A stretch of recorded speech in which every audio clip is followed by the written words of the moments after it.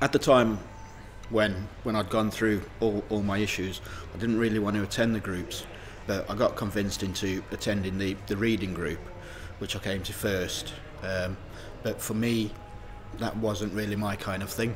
So I'd found out about all the other groups, and I decided to give the multimedia group a go, the breezing group, and the music group, which I found very helpful because I've been wanting to learn to play an instrument, but it's finding somebody to teach you and stuff like that. Whereas the guys that do the music group, absolutely fantastic, all the patience in the world, and they really help you.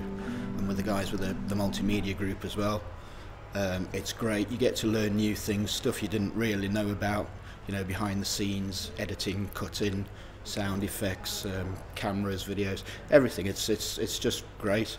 And it's made me feel different within myself, because I'm communicating better with people, which I never used to do very well.